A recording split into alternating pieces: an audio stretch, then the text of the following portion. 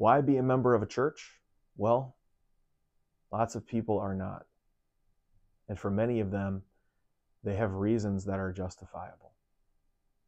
That those of us who are committed to being a part of a certain church or a congregation, that we're members and we attend regularly, we need to be empathetic, to be careful with those who tell us that they've been wounded by the church.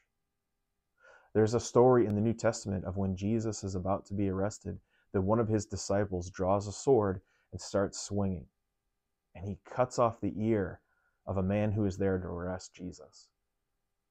Far too often, Christians today feel like they need to defend Jesus, even to the point of harming other folks. And Jesus, they forget, is strong enough to take even crucifixion and defeat death.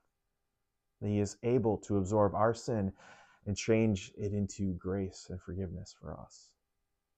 And so the last miracle that Jesus performs before his death is he heals that man's wound.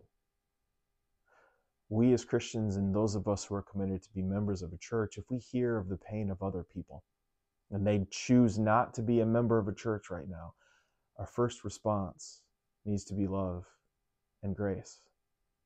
And needs to be the reminder that while Jesus heals us from the wounds of others, we also need to ask him to heal the wounds that we've inflicted on others.